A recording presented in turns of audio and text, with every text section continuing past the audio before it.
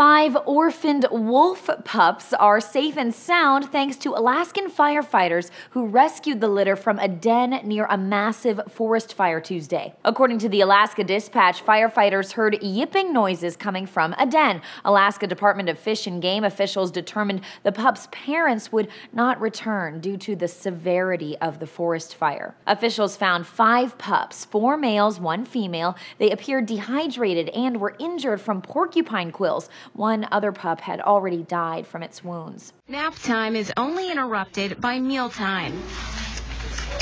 The pups are about 2 weeks old and are fed every 3 hours.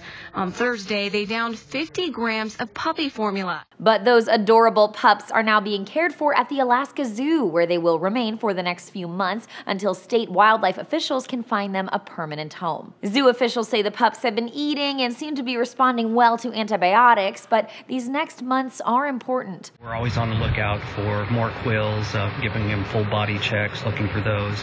But that's a real, a serious problem because it could be life-threatening, and quills don't show up on x-rays. The fire had raged on since Monday of the week before and forced many residents in the area to evacuate. The exact cause has yet to be determined. As for the pups, they will not be released back into the wild. Many zoos and sanctuaries around the U.S. have already shown interest in taking them all together once they're healthy. For Newsy, I'm Lauren Zima.